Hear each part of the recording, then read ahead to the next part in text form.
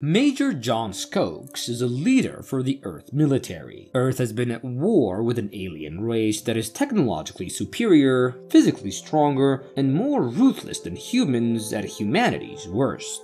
The war has been going very badly for Earth, and now Skokes has captured and has found himself a prisoner of the alien race. He's cast into a filthy, dank cell well below ground, and Skokes notices a person sitting alone near him in the cell and goes over to find out who it is. His cellmate is a young woman who identifies herself as second-class cadet Bree Tristan, who was located in the Europa base. Skokes thinks that she's a fighter pilot and flew an Exeter fighter plane, but Tristan clarifies by saying that she was captured on a training flight. He then asks her how long she's been here, to which she replies by saying that she isn't really sure as there's no way to tell, but estimates it to be around 3 months. Tristan further explains that she was with her commander and a 2-man trainer, and they were practicing a refueling scoop in a Jovine atmosphere when they got captured, and the commander died a few weeks ago in a cell. After that, he notices a skin graft on her right forearm, indicating that the aliens were trying to change her into one of them. Skokes tries to touch a luminous object in the cell, but Tristan warns him not to do so,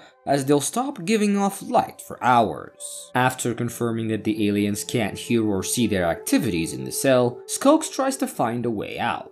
But Tristan tells him that the commander also did what he was trying to do right now, and advises him not to get himself in trouble with the aliens. She says that they've tortured the commander every day until he died. To her surprise though, Skokes is not convinced and believes if he just gave up, it would be over for all of humanity. He also wonders how a woman of her age was in the army, and Tristan tells him that she was drafted by the UNDF. They introduced conscription to everyone over the age of 18 the year before, but Skokes had no idea about this because he wasn't on Earth for a very long time. She continues to tell him that they came to her school and tested all the students and decided she had what it took to be a fighter pilot. And now, Tristan is in despair and only counting her days until she dies. Skokes gets furious by what he hears and hails to the aliens by ranting about how he took out their capital ship.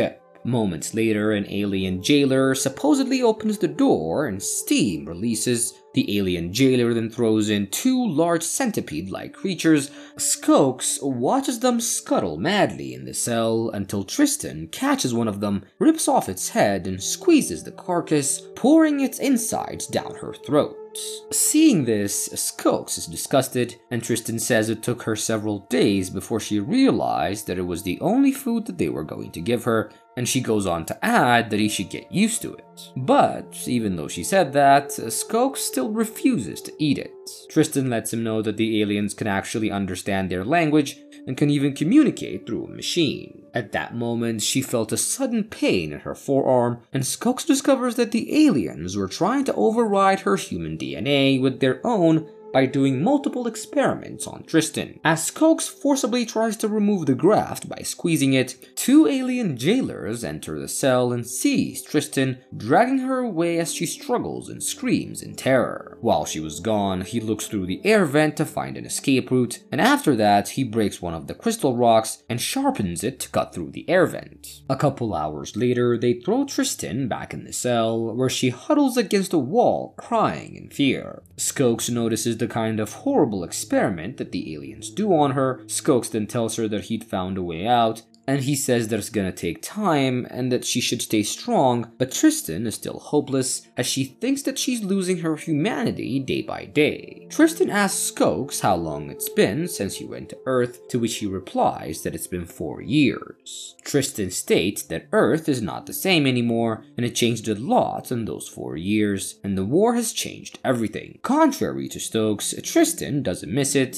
saying that it's the beginning of the end. Skokes, though, was stubborn and insists that he can still beat the aliens, and that they're only on the brink of defeat because Earth still hadn't come together as one world. Sometime later, Skokes begins cutting the air vent while hanging from some fabric. He hears other human beings screaming through the other air vents, and during that time, Tristan admits that she and the late commander tried to off themselves, but he was too weak and she was afraid. Skokes tries to confront her by saying that they're going to escape and that he will not leave without her. He also tells her his plan to escape, that after he cuts through the air vents, he would get a weapon, kill any of the aliens coming their way, and leave on one of their ships. Tristan admits that she's never been with a man before and only imagines what it was like to be in love. She says that she imagines making love would be the most wonderful feeling. After that, she gets intimate with him and starts taking off her clothes, and when Skokes hesitates, she pulls away and claims that he doesn't want to touch her because of what she's becoming. Skokes assures her that he thinks she's beautiful, and they eventually start kissing. But shortly after, the doors open and the alien jailer walking in. Skokes tries to fight the jailer, and the alien throws him against a wall, and he then takes Tristan away. Over the course of several days, the aliens continue dragging Tristan away and then returning her back to the cell. And meanwhile, Skokes was making good progress with his plan, cutting through several air vents. One day, while in the air vent, a creature of some kind bites his leg, severely injuring him. Skokes manages to kill the creature when at the same time, the alien jailer was bringing Tristan back to the cell. Skokes accidentally drops the crystal rock that he was using to cut through somewhere in the cell. And just when he was about to get the crystal rock, the steam from the alien jailer opens the door, pushing the rock inside a hole. Skokes rushes to Tristan to let her know that he made it into the air vent, but also that he lost the crystal in the hole. He then goes over to it and puts his hand in the hole to retrieve the crystal, but immediately screams in pain as the liquid inside is filled with acid. He quickly puts his hand in the water to relieve the pain and starts looking for another crystal in replacement.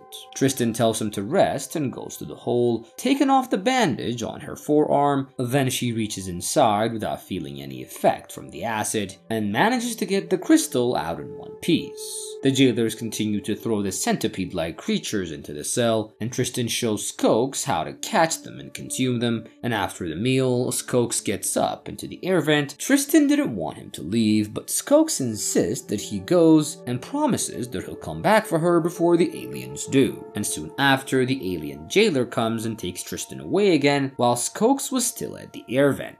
He then follows her voice to get to where they're taking her, and eventually catches up to her, and he sees her through an air vent while she was lying on a table and an alien was doing experiments on her. He then quickly takes the crystal out of his pocket and tries to stab the alien from above. Not long after, the alien realizes what's happening and takes his crystal and uses it against him, and the alien cuts his hand off. Back in the cell, Tristan finds Skokes unconscious on the floor, and after he wakes up, she tells him that the alien has cut off his hand. As he gets up, he sees Tristan is now almost looking like one of them, with half her face completely changed. During their long hours alone together in the cell, they stand to bond, and Skokes starts to have feelings for Tristan. The aliens stop dragging Tristan away, and it appears that they're going to leave her and Skokes to die in the cell of starvation and thirst. Coming to terms with his fate, Skokes suggests that they should end their lives themselves, and tells Tristan to let himself unalive her so she won't feel anything, and Tristan agrees. Right before he snaps her neck, he breaks down and says that he couldn't do it. And he tells her to have hope not for them, but for Earth, and Skokes then confides in her that before he was captured, Earth had amassed its fleets from a major tactical strike offense that they were sure would take the aliens off guard and unprepared, stating that only a handful of people know about the information. And after 30 days from the day he was captured, Earth's force will strike the aliens' home world. She then says thank you for telling her this as the two alien jailers come into the cell. Tristan quietly gets up and then begins to go submissively with them, and in an act of sacrifice, Skokes pleads with the aliens to take him instead. But suddenly, Tristan turns around, her face and voice expressionless, and she tells Skokes that he doesn't understand the truth. The aliens aren't changing her at all, but changing her back. Tristan then leaves the cell with the jailers, and Skokes stares in disbelief as he understands the terrible truth. Apparently, Tristan was part of the alien race who was transformed to look like a human to probe Skokes for military intelligence, and he has just told her that an Earth offensive that could save his people is on its way to their home planet. And now, the aliens would have time to prepare for it and crush the offensive completely, and the closing narration is spoken as Skokes screams in anguish, understanding that he may have doomed his planet and his race to annihilation.